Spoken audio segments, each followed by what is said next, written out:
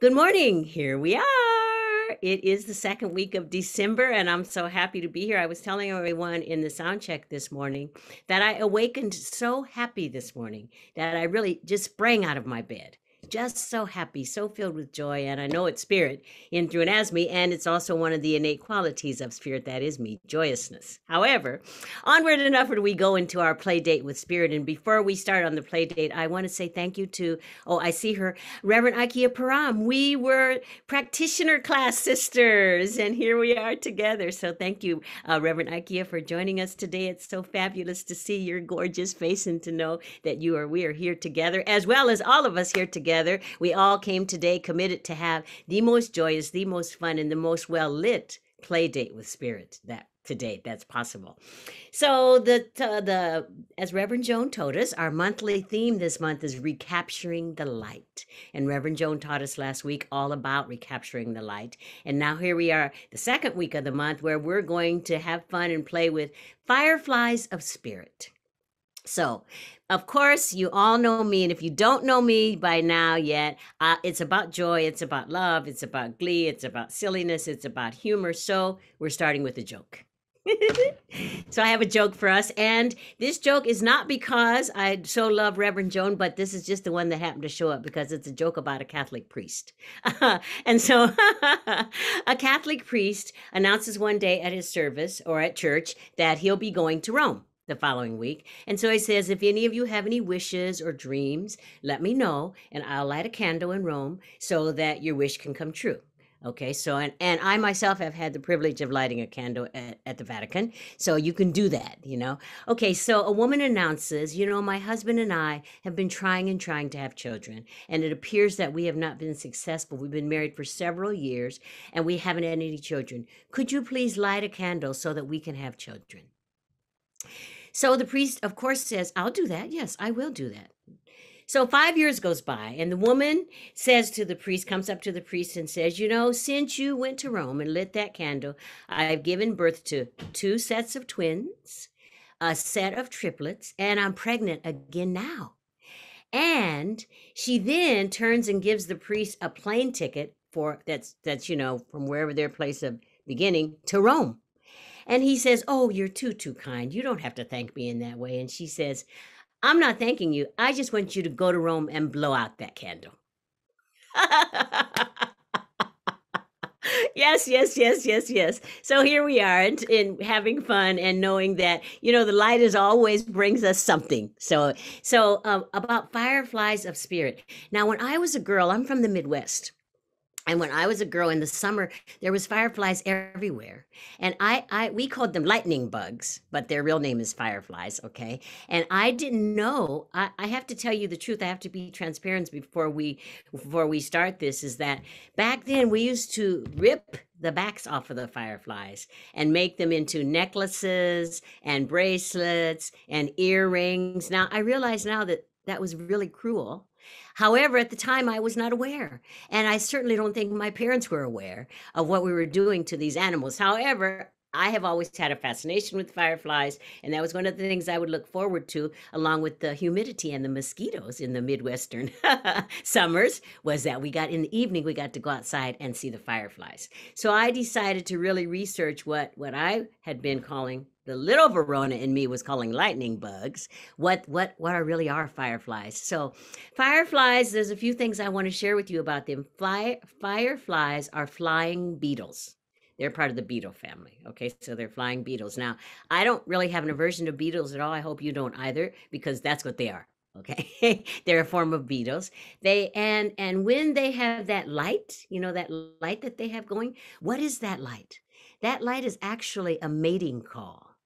That light is actually about love and procreation. That light is actually bringing them into the oneness of spirit, the unity of spirit. And the light is also what they use the light for. Also, this is fascinating to me. I'm realizing I'm kind of turning into a science geek a little, because it was fascinating to me that they also use that light when they have their larvae, when they're protecting their larvae from predators. They spin a net over the larvae, and the larvae also lights up, because it's to keep them, it's a protection from predators. However, mainly that what came to me is when they light up like that, it's about being in the oneness of spirit. It's about coming together. It's about being in the unity of spirit. Okay, so another thing, first thing. Second thing I learned about fireflies is they don't bite and they're not poison to humans, which is a really great thing. I mean, they're not like mosquitoes, which mosquitoes are wonderful. There's a place in this world for mosquitoes. Every animal does something for every one of us. Okay, I'm not downing any particular beingness of spirit. However, fireflies, which we're talking about here, they don't bite and they're not poisonous to humans. Now, they are poisonous to some of their predators, which makes good sense to me. However, they're not poisonous at all, and they really live in a space and place of serenity and calm and tranquility. Yeah, they're just flying around, doing what they're doing, being who they are, but they're not harmful at all. And so the next thing that I'd like you to know about fireflies is that they're a natural pesticide and a pollinator. Now, this really freaked me out because I thought bees were the big time pollinators. Well, fireflies are too. Fireflies actually, they can diminish the predators in your garden if you have a garden, like snails and slugs. But they also, so that in that way they're a natural pesticide, but they also pollinate because by what they ingest and then how they release it. So it came to me that they also, what fireflies are, is they are a beneficent presence. They are a beneficent presence. They are filled with generosity and givingness. So now we get to know that fireflies are about unity and love. They're about tranquility and serenity, and they're also about generosity and givingness. And how this fits with me, it came to me like this reading by Ernest Holmes. It was real clear to me about keeping our light trimmed and burning with the oil of pure spirit, glorifying the indwelling God. Well, unbeknownst to me, the little girl who was a savage back in the in the 50s and 60s with fireflies, that's what fireflies are too. That's exactly what fireflies are doing. They're trimming the wick and keeping the indwelling spirit burning, keeping that light burning. So recently I had the opportunity to set myself down and have like a little Disney-a-thon. Okay, because I have, thanks to my wonderful daughter Leah, I have Disney Plus, and so I thought I'm going to watch a Disney movie. I'm going to watch a feel-good movie. So, and one that I hadn't seen before was this movie called Tangled. Okay, so I sat down to watch Tangled, and it was interesting because it was really a retelling of the Rapunzel story. And what was interesting about that was when I was a little girl, and this is pure transparency. I lived in a house that was very paternalistic. That is to say, my father ruled the roost. Well, he thought he did. However, my mother had other ideas. We were my father and like four women, and then we got our brother much later on. But anyway, and so whatever it was that my father wanted was what happened. Well, one of the things my father wanted was that we all have long hair. That was just part of it. I mean, no one has ever seen me with it, but most of my life I had really long hair. When I came to be an adult, that was one of my forms of liberation. Cut that stuff off. However, and so I'm telling you, why am I sharing that with you? Like, why is she telling us this little tidbit of something we may not want to know? Because Rapunzel used to be one of my favorite stories. Rapunzel, let down your hair, because we had such long hair, and I always thought, oh, I could do that. Anyway, I digress, but just a little fun fact.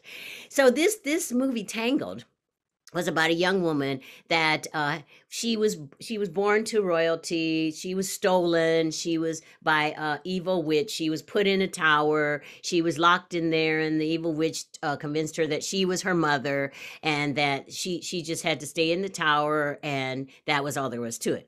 And here's the part that's important to us today, though, is that her hair had a healing presence within it. Yeah, that whenever she put her hair on something, it healed things. And of course, then the prince, he's not a prince, but someone shows up in the princely form of these, sort of Disney movies, and he gets hurt, and she puts her hair over it, and it heals him. And then of course they go on in the movie, we know Disney, they go on in the movie to vanquish everything, and it's a happy ending. However, which was great, which was wonderful, and it was just what I was looking for. But what drew me to it was that there was a light within her that was shining within her, that she wasn't even aware of the light, but that it was doing things, it was being things for her and others. It was making her a beneficent presence on the planet, you know? And then also every year in the movie, every year her parents would have a celebration on the date of her birth, and it was a celebration of light, and the celebration of light was they were trying their best to draw her back to them somehow, to get her back. And where she was hidden in this tower, of course, as movies go, she could see these lights, and she was drawn to the lights. And she really, it took her a while to have the realization that the light that I'm drawn to is the light that's within me. And the reason I'm drawn to it is it's integrating itself back with itself. So I thought, wow, this is really interesting. I mean, because these Disney movies, they're movies. They're made by Disney, and they do a lot of times have a real good meaning in the midst of them. And something that I read recently, well, not recently, maybe a decade ago, is that the Disney movies now, they plan it so that they appeal to adults as well as children. Actually, I didn't read that. My daughter with the marketing degree told me that. That's the Disney stick these days. And that's great, because I love that this movie Tangled brought this all up for me so that I could bring it to all of us today, so that we could see that light that we're drawn to is the light that is within us, as well as the light that is within the fireflies, because each one of us is truly a firefly of spirit. Each one of us is those things of spirit that the fireflies represent. So I was thinking, in what ways can we embrace our firefly-ness? I don't know if that's a word, but it is now. And actually really allow the light of spirit to shine. And so what came to me is those things about the fireflies that I shared before. First, when they're shining that light, it's the light of, it's a mating call of love, of procreation. It's the light of unity. And so for each one of us in our lives, we can absolutely step into the oneness that we are. Really, really, really step into and embrace and embody and just own completely the unity of spirit that we are. And we get to do it in trust and in faith. And I'm so glad she's here. We get to do it in trust and faith. And we really we get to own the life force within and as each one of us. And we get to do it in whatever way we'd like. However, we get to be a part of the oneness. We get to know that we are the oneness, and that it just lights and sprinkles itself out into the world in the unique and unrepeatable ways that each one of us is. So that's the first way in our lives we have the opportunity to be the fireflies of spirit. And the second way is, the fireflies they don't bite, they don't bite, and they're not poisonous. And so that's a form to me of serenity and harmony and tranquility. And each one of us gets to be the serenity and the harmony and tranquility of spirit, no matter what's going on the human realm, no matter what it looks like, no matter what it sometimes feels like. We get to absolutely go within and remember and know that there's a serenity and a harmony and a tranquility that is within us wanting to come out. It's already in there. And so it's just in there patiently and joyously and faithfully waiting for us to let it out. Because as we all know, the only way that spirit can take form on this planet is through each of us.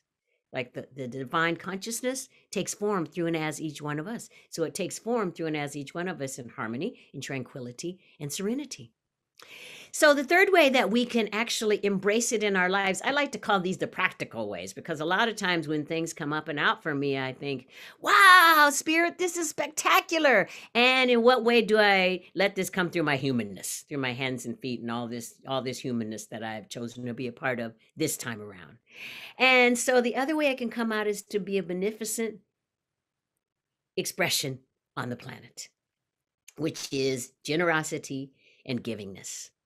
Each one of us gets to be generosity and givingness. I recently was at Costco. Now, I forgot that going to Costco just before the holiday is quite an adventure.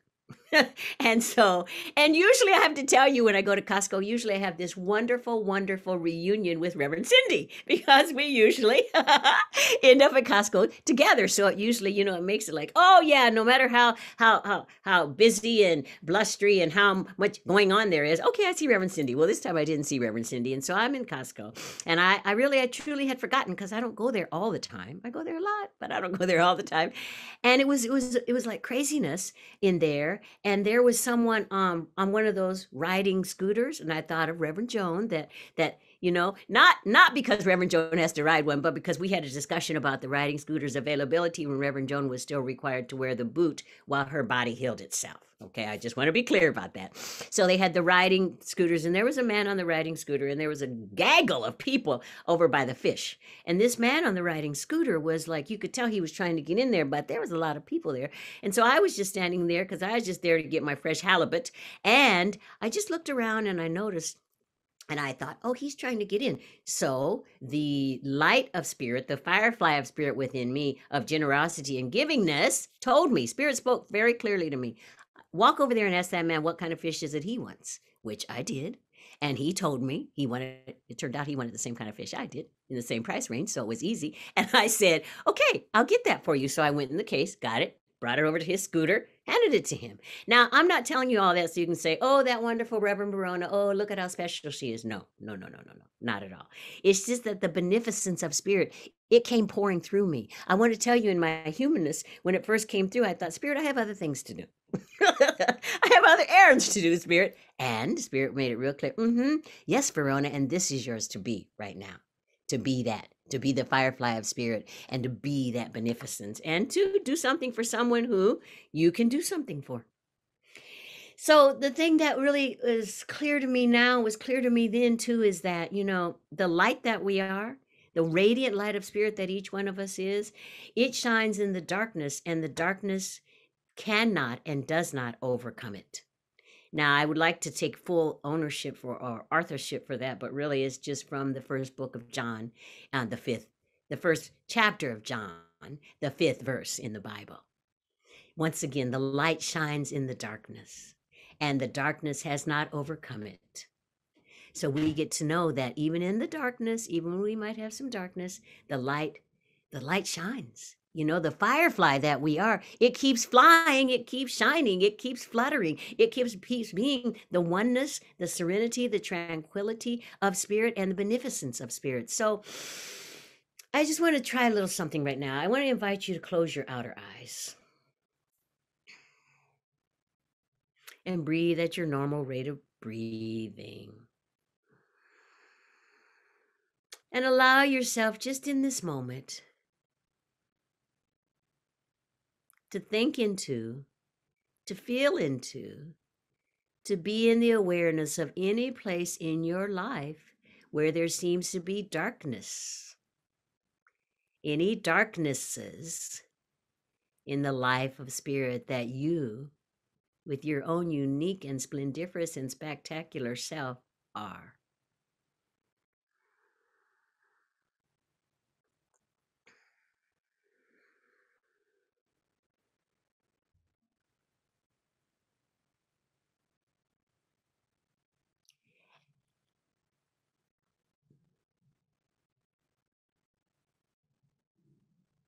And as you allow it to come up, allow it to show up, remember that you're allowing it to come up in a container of safety and security.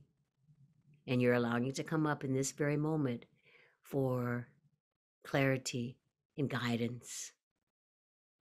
And then just think of whatever is this space or thing or entity of darkness that has shown up, and give yourself an opportunity to apply these 3 steps. To apply the oneness of spirit, the unity in the oneness of spirit to the darkness. To apply the serenity and tranquility of the life force itself. And to apply the beneficence, the generosity, the givingness, the blessingness of spirit in and around and over in this seeming space of darkness. Knowing that the firefly of spirit that you are, that I am, that we are, that it is, the thing itself is ever present in the darkness.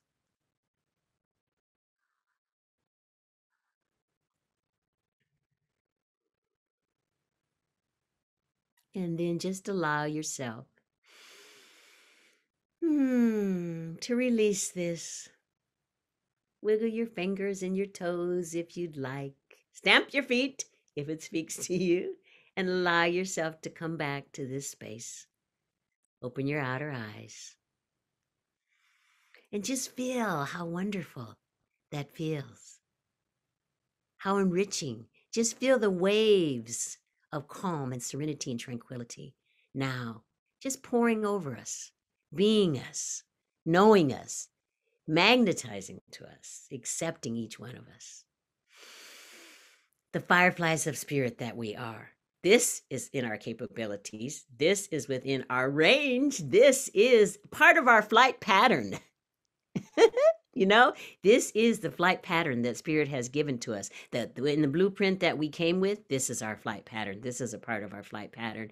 So I want to finish up with one more story. I want to tell you a story, and I realize it might be a lot of stories, but this was one I could not. This is one just I couldn't let go. I couldn't overlook. So this is a story about, you probably maybe know this story about the astronaut. His name is Jim Lovell. And this was in 1953. And Jim Lovell was a pilot with the U.S. Air Force, and he was flying from a aircraft carrier off the coast of Japan. And so one night while he was doing his first nighttime flight, he was on his way back when the panel board in his aircraft short-circuited. And to make matters worse, he lost complete radio communication. Okay, can you imagine? Like, he's out there. I personally have been flying over the Pacific in the dark of night. I get it. He's out there. He's hanging over the Pacific. He has no radio communication. His panel has short-circuited. And he knows that if he lands short, he's going to crash. If he lands long, he's going to end up in the Pacific Ocean. Okay, and so he knows that he doesn't have any lights and he doesn't have any instruments. He feels mechanically. He doesn't have any lights. He doesn't have any instruments, and it's going to be a difficult landing. And so he allows himself, I believe, to go within and know his unity in spirit, allows himself to own some serenity, and allows himself to know the beneficence of the life force is with him. And so it's pitch black all around him, and there appears to be nothing that's going to help him. However, all of a sudden he looks up and he sees a luminescent line of lights in the ocean from the aircraft carrier to where he is. And he realizes, look at this. This is my shot. It's a soft green light, and it's leading straight back to his aircraft carrier. And so he follows that light. And of course, he lands safely on the aircraft carrier. And what was that light? It was the bioluminescence, which is the same thing as our fireflies. It was the bioluminescence of some algae that had been stirred up by the carrier being in that spot in the ocean, by the carrier moving and grooving in that spot in the ocean. I mean, this is giving me God bumps just to share it with you, because it's, once again, bioluminescence. Is the bioluminescence of spirit, the same thing as the fireflies of spirit that each one of us is. That's exactly what happened with him. That's exactly how he made his way back. So before we finish, also, I forgot to use an example in my own life, because a lot of times I give these ideas and I give, okay, be this, be that. Here's the example in my own life. And the example in my own life, I'm going to share with you because you're my family and I get to be transparent. In my family, you're my beloved family of spirit, and I get to be transparent. In my family of origin, the family that we share blood, we have a big brouhaha going on right now. It started yesterday, and my sister called me to let me know, oh, the you-know-what has hit the fan.